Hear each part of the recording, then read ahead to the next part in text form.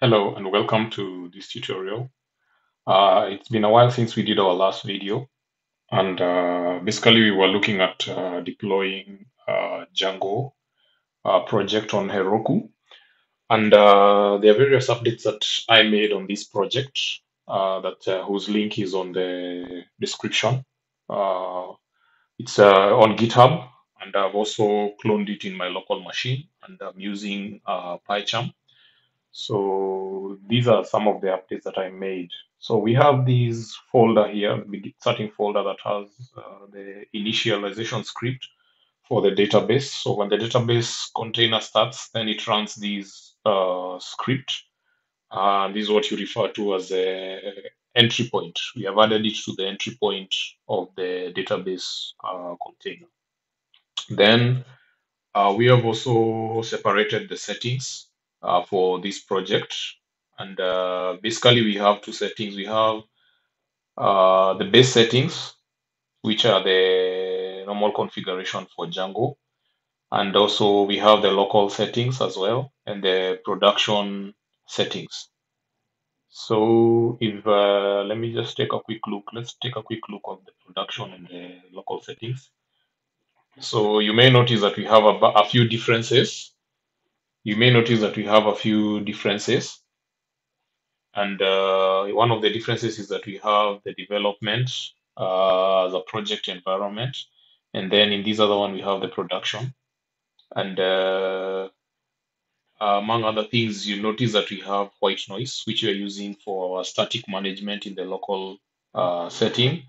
And in the production setting, we have white noise. We also have the AWS S3 bucket, and we also have the Cloudinary settings, all that have been configured here. And then we have some of the settings that we added in our previous video under SSL. The ones that we added, we were referring to when we were looking at the Django deployment checklist. So you may also refer that to our previous video. And then we also have the email hosts, email settings.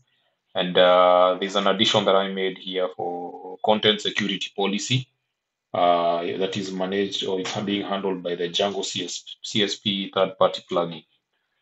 Yeah, so those are some of the changes. And then um, we have the in the users file, not the users, but the website app. We created fixtures, or what you call the initial fixtures. So whenever you run your application, you can execute these fixtures. Basically, what this script does is that it creates a custom user. You can even notice the password field here. It creates two users, one who is the admin and the other one who is not. And then it also creates blog posts. So that is another addition that we made. And it actually comes in handy when you are testing or creating a test-driven development.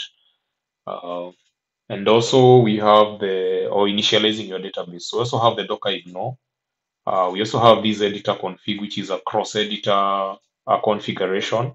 For example, in this last line, we are telling this editor to use tab indentation for the Makefile, and also to trim trailing white spaces in Markdown files that that have the .md extension. And then we have the environment file, which contains the environment variable. So this is my local environment variable file, and that's why I'm just showing it to you. But in a production setup, some of these things like the secret key should be hidden or should be not exposed to the public. So I have created a template for the environment variable file for the local setup, and also another one for the production setup.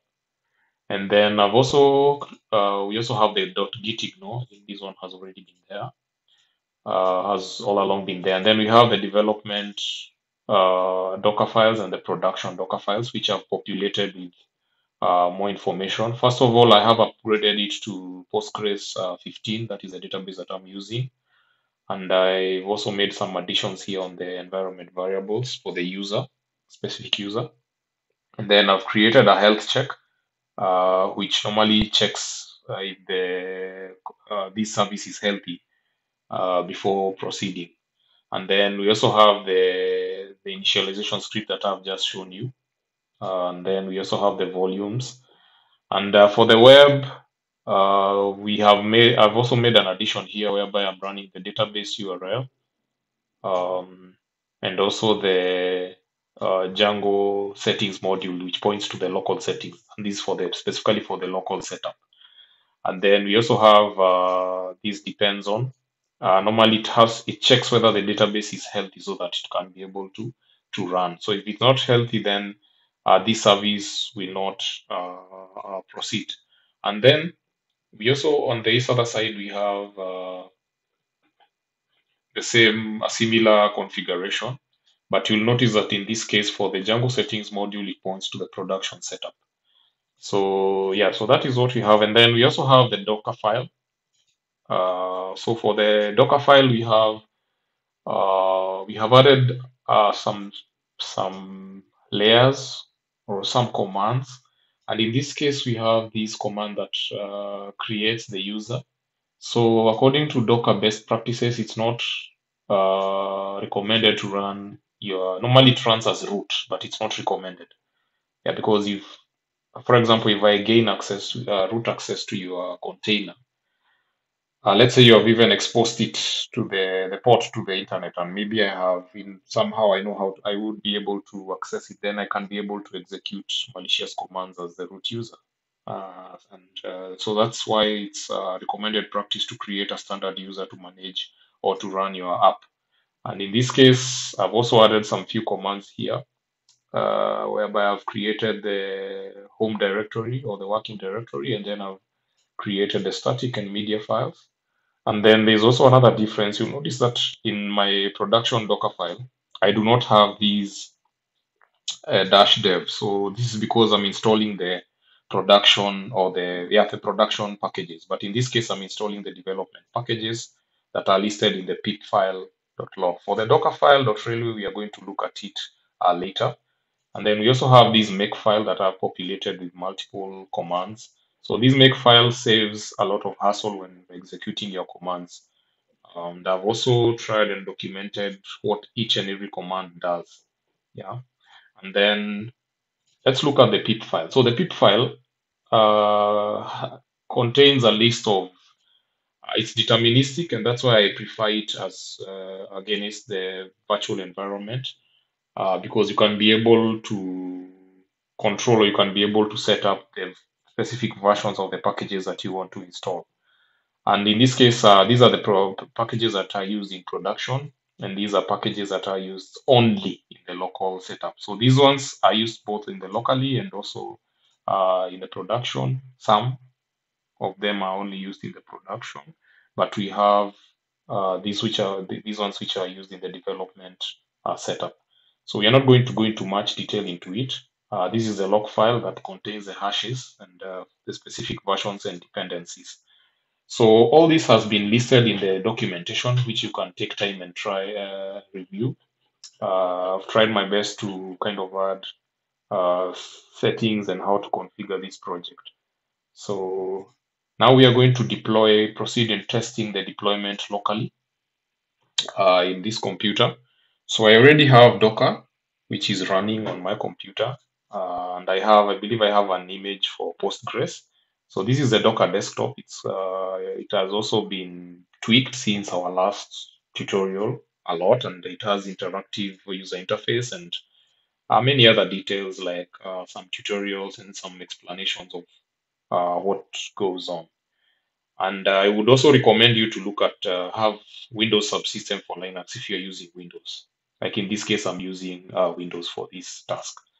So I'm just going to run, since I'm on Windows, I have not installed Make, so I won't install it. It may take quite some steps, but you can check in the internet how to install the Makefile. So I'm just going to execute my commands. I'm just going to do some copy and pasting here. So the first step will be building our development containers. I'm saying development because I'm using it in my local computer. So I'm just going to use this command. And notice the F, which points to it's a file. It tells us to use the development version of the Docker Compose. So it's going to build, and we are going to wait until it completes building, and you'll notice that it has what they call layers, 12 layers, corresponding to each and every command. So it's also good to look at how you structure your Docker file, because it may affect, performance and time that it takes to build. Yeah, and also caching. But these are concepts that you can refer to the Docker documentation. So let's wait until it completes building. Okay, so once the building has completed, we can run the uh, run server command, or rather, we can start the containers using the Docker compose app command. And in this case, I'll add this -d for running them in a detached mode. And after the database may take a while. So what is happening in the background, just to explain, is whenever we run this app command, so it has already started, created the network, default network, and then it has created the volume. So we have the media volume, we have the static volume, and the Postgres data volume. So it has created them, and they have been highlighted in the Docker Compose file. And then we have the container for web has already started. And the container name looks like this, web for my demo website, because I've given it a name here, db for, sorry, web for, and it takes the compose project name from the environment variable. So you can name your containers however you want. So it has already started, and this confirms that the database process or the database service is healthy. So our next step will be to check the logs, which is very, very important. And I can also add an dash F to check the logs interactively. Yeah, so this is what happens when we run the initial, when you start your container initially. So it has run this file, the init.db shell script, and it has created, altered, and does all that it should do, or all that we have instructed it to do here. So the next step will be to start our services. Oh, we have already started our services, sorry. So I'm going to navigate into my browser and check on the local hosts. Local host, port 8000. Yeah, and we have our website running. So, and you'll notice that we have something on the side here. This is a Django debug toolbar that is used in testing your application. So let me just do a refresh. So this is a site. This is how it looks like. Not changed anything yet. And the one thing you'll notice is that when I click on the articles page, you're going to get an error. This is because I've not added any blog posts. Yeah. So, and also you are seeing this error because this is in development. So in production, you have to set your debug into false. So you're not going to see this. You're probably going to see some error 404 if that has been configured. So let me minimize the setting, and then the next step will be populating. So I'll make use of the Django fixtures. And in this case, we have, let me just use the Makefile and copy. We have fixtures, load initial data. So I'll load initial data from this JSON file. Just doing a copy and paste.